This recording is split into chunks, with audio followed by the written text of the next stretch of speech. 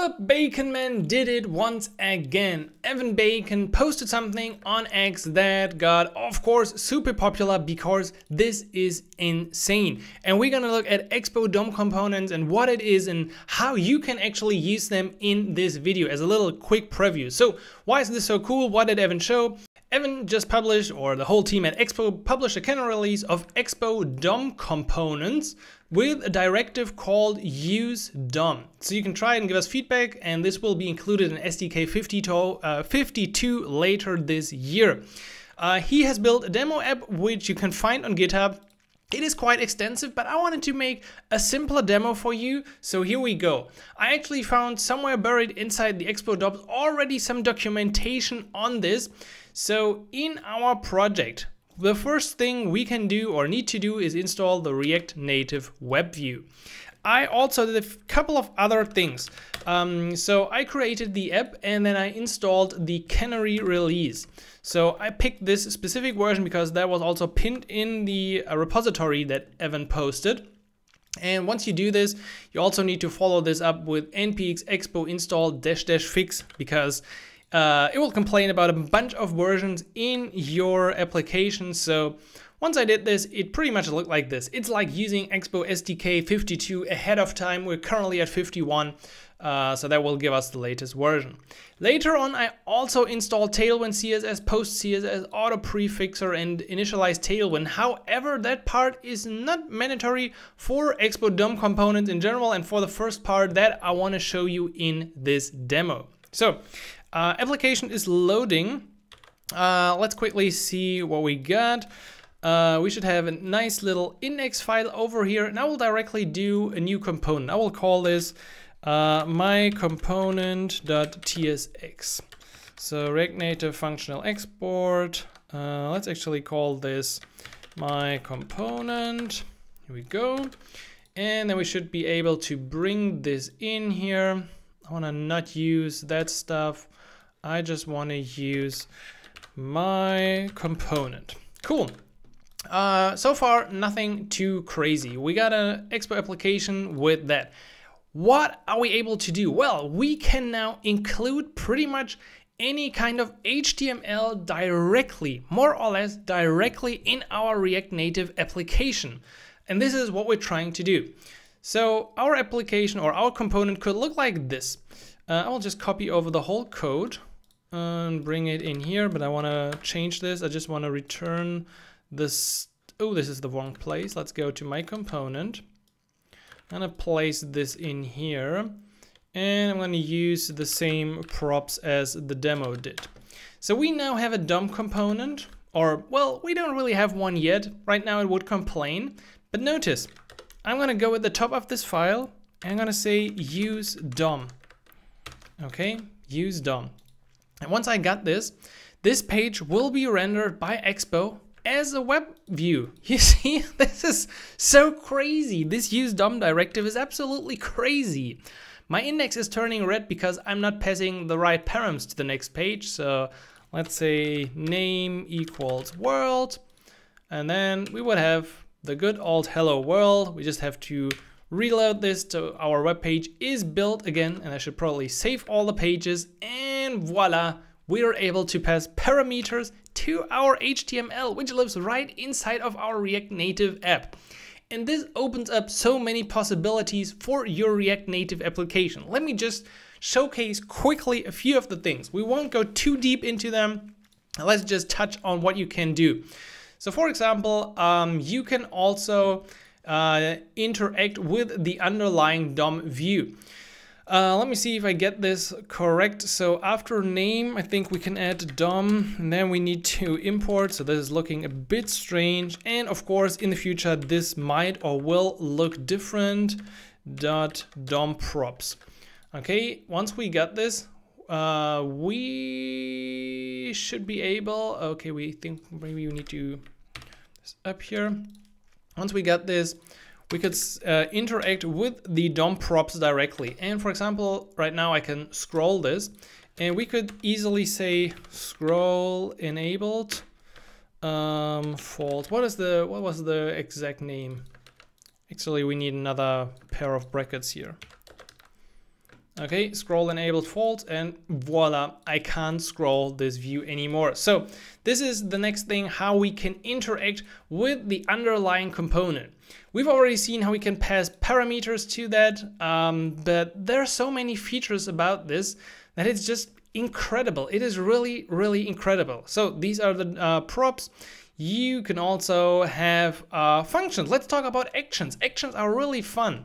So if you wanted to have an action included in your component, let's say I want to have the say hello from this one. We just need to find the right place. This is the hardest part. Nice formatting. Then we're gonna grab it here, say hello. And then we are able to pass it to this DOM component from our native page. So I can now use say hello, and whenever we click say hello, I would do something. So on say hello, I could now easily combine the web view, so the text I got from there, with an alert. And that is actually a native alert. So this is how you could combine web and native in one application. I know we could do this with capacitor and bring in HTML, but this is different as we're living in React Native land. So now I could have a simple button somewhere here, and on click, I wanted to call say hello from the web. Okay, let's see. And I click, I should probably save this. And I click this button in the web view, but we actually get a native action triggered by that. So this is how we can make these two walls now gradually adopt things. And this is exactly what Evan did in his demo. So he brought in a bunch of HTML and then gradually added functionality in some places that trigger native functionality. So if you already have some web code, this makes it incredibly easy to gradually transition to React Native. Because most pages you take from the web will already come with some sort of Tailwind CSS, we can use this in our app as well. This is the Tailwind config I use, which has just the app and the components folder as the content. We do have a pretty much empty post CSS config. We do have a global CSS file, but there's really not a whole lot in it. And now in my component, I will simply import my global CSS. So we're not using native wind in here. This is really just Tailwind. And I'm gonna replace this one here with a simple Tailwind string, and there we go.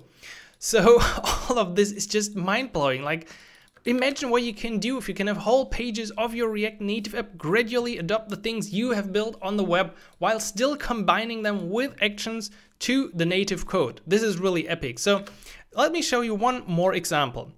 Let's say you want to go to another about page, which has, let's call this one about TSX, React Native Functional Export page. And on that about page, or we want to go from this web view actually to that about page.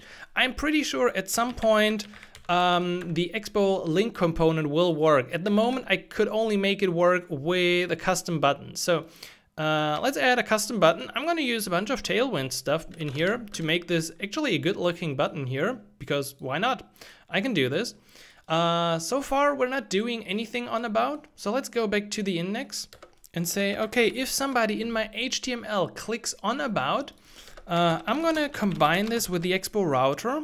So the use router directive comes in here, and then we say, hey, router push, please, the about page.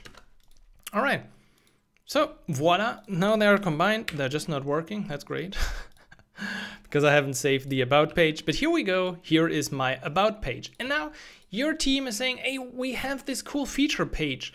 We actually, let's take this one here. We have this page that we developed. We got the whole code here. Can we just use this? And you're like, sure, I can use this in my React Native application. So you go over, you create your about.tsx. You put in all the code. And then you're gonna see, oh, we don't have the hero icons React. Well, that is certainly something I can do. npm install hero icons React. Okay, I got that one. So let's see. I got the features, I got that file. Is there anything else I need to do? Oh yeah, I should probably add my directive, use DOM up here. And then I should also add the Tailwind CSS styling. Okay.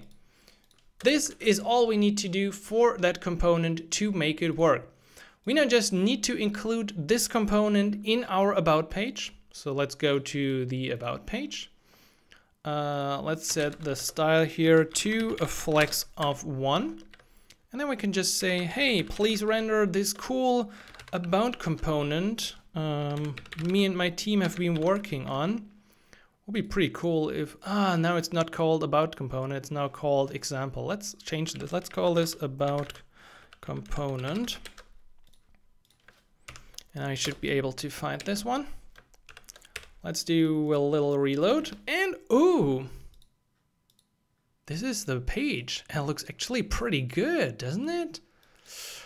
It is exactly what you saw in here. So if you would deploy this now to the web, it would actually give you the web preview because it's Tailwind. And on native, we get this smaller little native preview.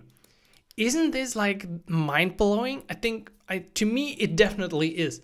There are also a few more things in here, how you can combine the actions, something about feature detection, how you can use public assets, debugging, how you could use actually manually web views or measure DOM components, which is definitely exciting and important in some places as well. So they thought about a couple of things in here already. And once you get to the end of the page, you're going to see some limitations and some considerations. And the thing I found most interesting, the line was right here.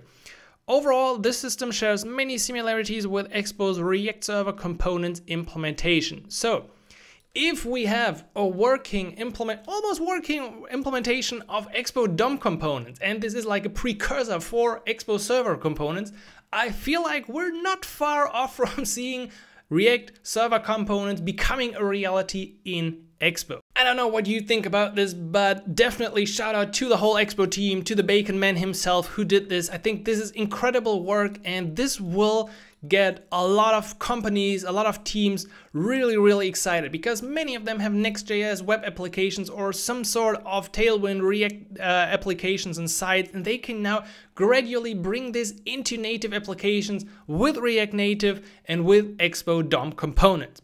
Again, if you just jumped around the video, this is still very experimental. This will ship probably with Expo SDK 52 later fall this year, or I don't know exactly the release date, but it's going to be exciting. So I'm definitely fired up. I'm super excited about this. Let me know in the comments what you think about this, because to me, this is big, but I would really love to know your opinion about this. And also, if you're still unsure about React Native, check out the video I pinned up here about some pretty epic builds built with React Native. I will catch you in the next one, and until then, happy coding, Simon.